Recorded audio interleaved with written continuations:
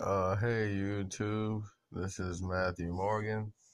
Just want to say this. The way forgiveness works, this is pretty much what it is. You never have to worry about God not forgiving you because He always does, because He understands why you do the things you do. Everything has a reason. There's nothing that's done under the heavens or above hell that has no reason. So Jesus knows that everyone sins or does what they do for some reason that other people don't know. But here's the thing. Forgiveness is something that has to do with this. God already forgave what you did.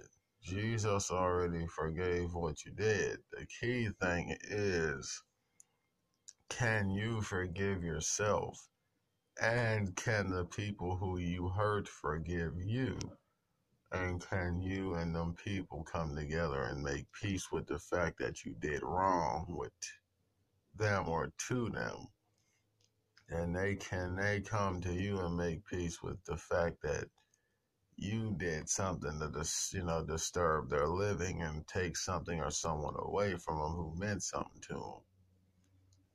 That's pretty much what forgiveness is, clearing your spirit and clearing your conscience. Because a lot of people have a hard time letting things go because sometimes certain things are just too hard to do.